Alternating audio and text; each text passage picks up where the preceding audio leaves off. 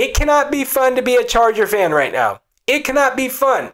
Every loss the Chargers have had this year has been by one score or less. You can go all the way back. You should have beat Kansas City. The game went into overtime. You lost. You should have beat the Saints. You should have beat Denver. Drew Lock puts together a game-winning drive. Your defense gives it up last minute with time running out. Drew Lock throws a touchdown pass. You lose. And then yesterday against the Raiders, it must be frustrating to be a Chargers fan. It looked like Mike Williams had it. Then the replay shows he didn't have it. And then Parham catches it. Everyone celebrates. The replay shows that the ball hit the ground. Like, you're frustrated if you're a Chargers fan. You can't be happy, but you can't be mad. You can't be mad because Justin Herbert is insane. And in my opinion, he has outplayed Joe Burrow year to date. And I get that Joe Burrow doesn't have as good as an offensive line, doesn't have the same weapons, but still, Justin Herbert's just been insane. Had he played 8 games, he'd probably be leading the league right now in passing yards. He's on his average. He would be close on pace to 50 touchdowns for the year. Close to 5,000 yards for the year. He's averaging 300 yards a game. The guy can throw off his back foot. He's got great downfield vision. He can throw on the run. I mean, he is a franchise quarterback. You can't be mad. But at the same time, you can't be happy with the way you all keep losing games. Do not blame your head coach. This is not Anthony Lynn's fault. He's only been there since 2017. I say give him one more year. One more year. Y'all are a few tweaks away from being a serious Super Bowl contender. The Bucs, 38-3. Like, who saw that? The Bucs?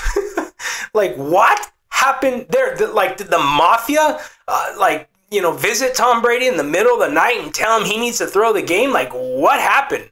Who saw that coming? For those of you that are watching my channel for the first time, I share picks every week. And I've been hot going all the way back to basketball. I've only had 2 weekends where I've gone 50%. 3 weekends ago, 6 for 6. Last weekend, 4 for 6. This weekend, 3 for 4. Guess what pick I got wrong this weekend? The Bucs. And it wasn't because I didn't think the Saints are a good team or I don't believe Drew Brees is an all-time great quarterback. I know he's the real deal. I know the Saints are good. I just believe that the Bucs were better. That's all. That's all. I figured it'd be a late drive, a late touchdown, something like that, but not losing by 35 points. And it's the way the Saints did it. The Bucs were number 1 against the run, only giving up 70 yards a game. The Saints put up 138 yards for the game. The offensive line, remember, they drafted Tristan Wirfs. They have Donovan Smith. They have Marpet. He didn't play last night, but he don't account for no 35 points. But that offensive line is way above average. They gave up 3 sacks on Tom Brady and 9 quarterback hits. Basically, the recipe to beat Tom Brady is you pressure and you get in his face. 3 sacks on the quarterback, 9 hits.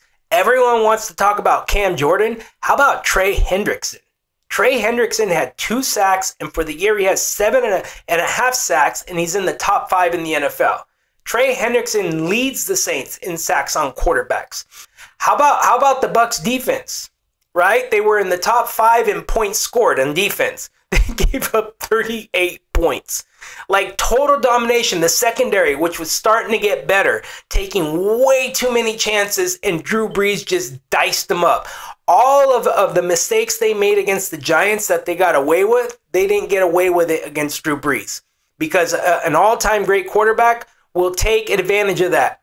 Drew Brees, 4 touchdowns. Tom Brady, 3 interceptions. Tom Brady had a QBR rating of 3. 3. Like, what? Now, Saints fans, if I'm a Saints fan, I'm on Twitter, I'm on Facebook, I'm on whatever, Instagram, whatever they have out there now. I'm everywhere. And I'm tweeting and I'm typing and I'm bragging because you basically didn't just win, you dominated. So enjoy it. Bucs fans, I've been following Tom Brady for 20 years. Now, this is a bad one, but I've seen him lose some bad ones. And several times for the past 20 years, I have heard it's the demise of Tom Brady. Is this the end of Tom Brady? Already, I went online and the first site I went to, it said, is this the end of Tom Brady? That has been around for almost, I want to say since about 2012. 2012, we've been hearing that. It's the demise of Tom Brady. If there is anyone that knows how to use a loss like this to rally from, it's Tom Brady. So Tampa Bay Buccaneer fans, don't give up on your quarterback. Don't give up on your team. You're still 6-3. There's still a half a season to go. You just picked up AB. Trust me, you're still going to compete and be around at the end and potentially even compete for a Super Bowl. You had a huge college game this weekend. You had Clemson, Notre Dame. Notre Dame won the game 47-40 in overtime. It was the most exciting game this weekend without a doubt. Clemson finally loses a game. Now, this is the narrative you're going to hear from Clemson fans. Their star quarterback, Trevor Lawrence, did not play. And this is true. He tested positive for COVID-19. However, backup quarterback, DJ Wiangwale, he did play. And he had an awesome game. 439 yards, 2 touchdowns, and a QBR rating of 89.7%. That's a near perfect game. I don't know if Trevor Lawrence makes a difference. Of all the games Trevor Lawrence has played this year, only one time has he thrown for more than 400 yards. That was against Georgia Tech, and he threw for 404 yards. Why Clemson lost this game? Turnovers. They had 3 fumbles, and they lost all 3 of them. Notre Dame had 1 turnover. Also the ground game. Notre Dame rushed for 208 yards. Kyron Williams had 140 of those yards. Travis Etienne for Clemson, 28 yards, and Clemson as a team had 34 yards on the ground. So obviously Clemson dominated the ground. They forced turnovers, and in spite of DJ Wiangwale's awesome performance, Notre Dame pulled out the victory. You gotta give them props. And we'll just wait to see what happens in the ACC championship game, because more than likely, these two teams are going to face off again. And in that game, Trevor Lawrence should be there. This past weekend, you had the Cowboys and the Steelers. The Cowboys were so close. That would have been the upset of the year. They had the lead practically for the entire game. They should have won that game. If it was not for some questionable calls, and there were questionable calls, Cowboy fans, I agree with you. Steelers got away with one. The good news, though, is you may have a quarterback until Dak gets back.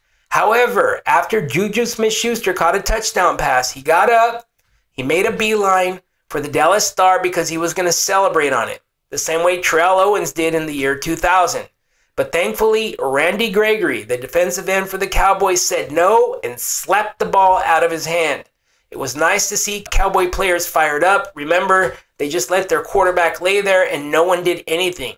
And in football, you are taught one thing: always protect your quarterback. Also, we have the major leagues, the MLB. They're going to announce awards between November 9th and November 12th. They're going to announce Manager of the Year, MVP, Cy Young, Rookie of the Year, all the awards between those 3 days. I have 2 requests. 1, for the American League Manager of the Year, Kevin Cash. The manager for the Tampa Bay Rays, he did a phenomenal job. And I know he's going to get flack for what he did in Game 6, but aside from all of that, and it's easy to judge people in hindsight, but given the job he did with that team, I believe he should win that award. And for the National League MVP, I think it should be Mookie Betts from the Dodgers. No, I'm not a Dodgers fan. I just think in key moments he came up big. Yes, there are other players with better stats, but he was just clutch and big in big moments. Those are the 2 players that I want to win awards. Finally, we have the NBA Draft, November 18th. And I have a complaint. The Warriors have the 2nd pick in the draft. Like, are you kidding me? Are you kidding me? Like, Steph and Clay are going to be back. Steph and Clay are the best backcourt shooting guards in the history of the NBA. They're just that good. They're that good. Plus, Draymond Green's going to be back. Plus, they have Andrew Wiggins now. Like, are you kidding me? And they get the 2nd pick in the draft. And this is what really bothers me. If the rumors are true, James Wiseman is still going to be on the board when their pick comes up. James Wiseman, 7'1", plays for the Memphis Tigers in college right now. He's like Kevin Durant, but taller and younger. Like, are you kidding me? Steph, Clay, Draymond, Andrew Wiggins, and James Wiseman? Like, not fair. I remember a time as a Lakers fan when we tried to get Chris Paul, and the commissioner literally stepped in and stopped it. So as a Lakers fan who remembers that, I am lobbying right now that the commissioner step in and stop this draft. They need to take that pick away from the Warriors. Yes, I'm being a hater, but you all are spoiled. It's wrong. You shouldn't be able to do that. And yes, this is coming from a Laker fan whose team has been to the finals 32 times, whose team has 17 championships, and whose team just won the NBA finals. But I still have a problem with you having the second pick in the draft. Go ahead and pick them. We're still going to beat you. How about Tua Tagovailoa? Yesterday, Tua led the Dolphins to a victory against the Cardinals. Final score 34-31. This is Miami's fourth win in a row. They've now beaten teams like the 49ers, the Rams, and now the Cardinals. Two of their losses, one was against Seattle by 1 score, and the other one was against the Bills by 3 points. This team is for real. Everyone that was giving head coach Brian Flores a difficult time for making the switch from Ryan Fitzpatrick to Tua, well, they were wrong because Tua looked awesome yesterday.